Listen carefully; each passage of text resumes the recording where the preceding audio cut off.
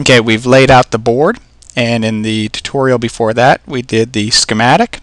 Now it's time to gather everything up and send it on to the board house for manufacturing. We don't send the board house this .dip file. We take the file and we export it as Gerbers, which are a production file format, and that's what the board house is going to use to actually manufacture this board. So what is a Gerber? A Gerber, number one, is several files. That's the first confusing thing about it. You take all those files and you zip them together into a single archive when you send it over to a quote. Each file, it just defines a single layer on your circuit board. So you'll have one Gerber that defines the silkscreen layer. You'll have another Gerber that defines the top copper layer. You'll have another Gerber that defines the bottom copper layer if you have copper on the bottom side, so on and so forth. And a Gerber is a very dumb file. All it has is a definition of a couple simple shapes called apertures, usually like a circle and a rectangle. There can be fancier apertures, but that's typically what's used. And a definition of where those simple shapes occur on your circuit board. The Gerber doesn't even know what the shape is, whether it belongs on a silk screen or copper or anything else. The way you'll define that for the board house is just in the name of each of those Gerbers. Diptrace makes it super easy to export the Gerbers, so we'll do that now. You go File, Export, Gerber. And this is the Gerber export menu. And each of the layers that we're working on is right here for export. And we can change the properties as we export them. First off, let's define the apertures. Like I said, each Gerber file has a set of simple shapes, also known as apertures, and the definitions or where they appear in each of those layers. So we'll just define the Gerbers. You hit on the Gerbers right there and you just hit auto. And you can actually see these shapes. There's an ellipse, a rectangle, an oval, and it goes on. Now the apertures are defined. We can export all of these layers by just hitting export all. We don't need all of these layers though. For instance, this top assembly layer, we can keep it for ourselves. We don't need to send that to the board house. They don't do anything with it. The top silkscreen layer, if your board doesn't have a silkscreen, then you don't need to export this layer. If it does, then you hit export. And we'll just do that now. We can do it here actually. So I'll make a folder called Gerbers. And I'll call this, make it as easy as possible for the board house, top silk. Now the silk screen layer, the top silk layer is exported.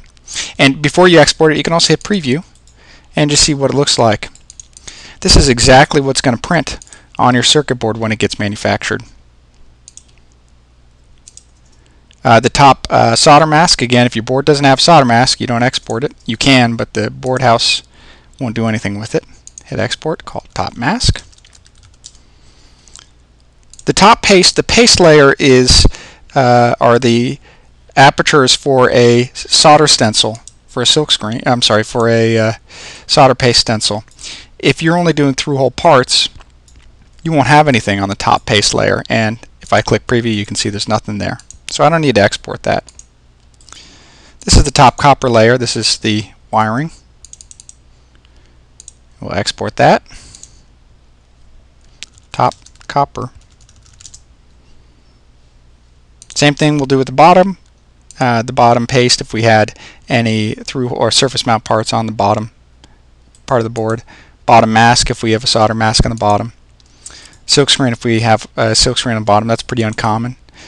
And then the board outline, this is just the shape of the board. And then the board itself, this is really just the inverse of the outline. When we've exported them all, you just click close. One more thing you got to export are the drill files, the NC drill here. This file is different than a Gerber. It doesn't define polygons or shapes. It just defines spots on the board where a drill should go through and put a hole. And it defines the properties of the hole, whether it should be plated or non-plated, like a mounting hole. And you need to define the tools here. Just hit auto, and just hit, if you want to see it, you can hit preview, and that's the drill holes. And click export and just call it drill. Once they're all exported, you gather them all up and zip them into a single archive, and then you've collected all your Gerbers. So you've collected the Gerbers in the drill file, and now it's time to send them on to the board house. Before they can get started though, they need to know a couple things. First, they're going to want to know what kind of material you'd like the board to be made out of. The most common material is called FR4. It's a fiberglass epoxy resin, has a natural kind of dull yellow color. Then they're going to want to know how thick of a board you want. How thick like this. The most common thickness is 62 mils or 0.062 inches. Other thicknesses are available, but this is by far the most common. Then they're going to want to know how many sides or how many layers it is. This here is a 2-layer board. There are traces on one layer, and there are traces and the copper on the other layer on the other side as well. You can do more complex designs that use sandwiched multi-layer 4, 6, 8 layers, but most boards are 1 or 2 layers. Probably most are 2, and if you're trying to save a few bucks, you can do a 1-layer design.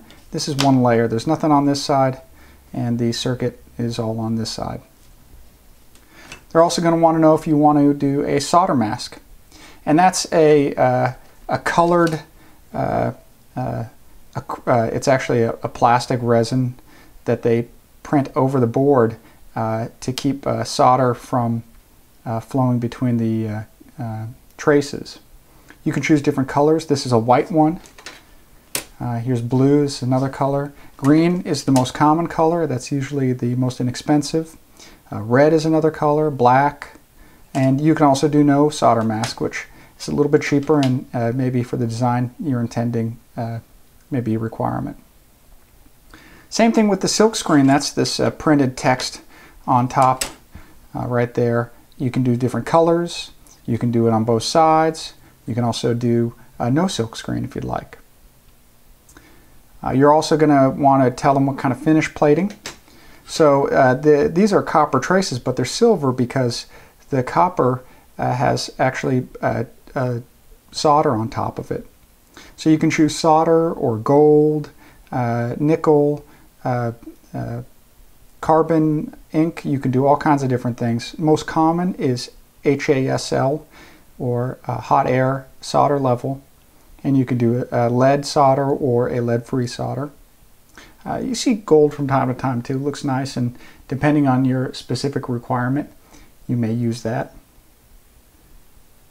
And finally, if you're doing a surface mount design, you may need to get a stencil. This is a Mylar or Kapton stencil I got from O'Hara P. They're pretty inexpensive if you're doing prototyping, about 25 bucks. And the stencil is actually defined in the Gerber.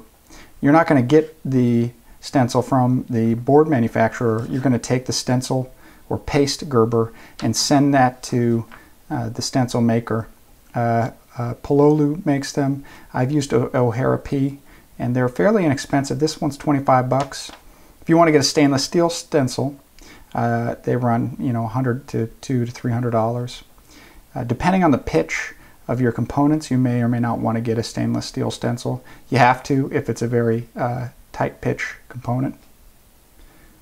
And that's basically it. Those are the most important things you want to identify when you're ordering your boards. One more is the thickness of the copper traces. So how high off the board will the copper traces go? Most common is 1 inch. I'm sorry, a 1 ounce thickness.